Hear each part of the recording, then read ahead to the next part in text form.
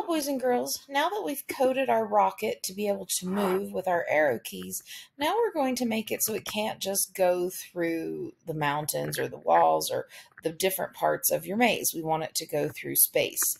So now what I'm going to do, I'm going to add an if then forever statement. So I'm going to come over here. I already have my flag. So I am going to say if, and now I'm going to use my sensing that says if touching. So except not touching mouse, I want to say if touching color. So I'm going to say if touching color. Now you want to make sure you get the exact color. Don't just guess on this. So you click here on the color, use your eyedrop tool and get the exact color. If not, it won't work. If touching the color, then do I want it to go back to the beginning? So I'm just going to come back over here and tell it to go back to the beginning. So then I'm going to say, well, so what happens if I touch green? So I can add another if statement. I'm going to say if touching.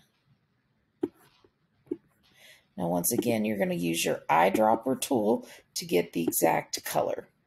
If touching green, I'm just going to go back once more and go back to that starting position. So now we've got this. So now I click the flag and I'm going to go down. I'm going to go up. Okay, wait, I'm still going through the thing even though I told it to go.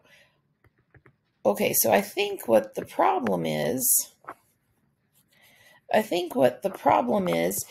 that you need to come over here to your forever loop. You need to put this in a loop.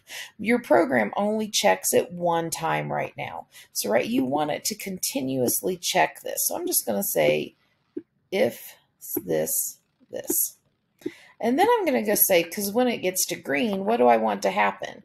So I want it to say something like, yay, we landed on Mars, or maybe have it come out, maybe have your astronaut come out, or maybe have the rocket do a little dance, or whatever you want to do. Say, yay, I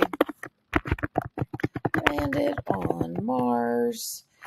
And then I'm just going to end it right there. But you can add more animation here. You could create another background where it goes to the different next backdrop, and it has to go through another maze. There's just lots of different options that you could have it do. So I hope you have fun making this maze project with landing your rocket.